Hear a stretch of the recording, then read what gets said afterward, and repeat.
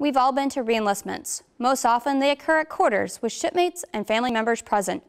Occasionally you hear about people reenlisting in exotic locations, underwater or in flight, but rarely do you hear about a reenlistment taking place at the top of a crane or while free-falling from a plane or even on your ship's anchor while underway. The only requirement for a reenlistment ceremony is that it's conducted in a dignified manner that appropriately reflects the importance of the oath that the sailor is taking. The bottom line is, it's your reenlistment ceremony. It symbolizes your commitment to the Navy and is something that should be celebrated.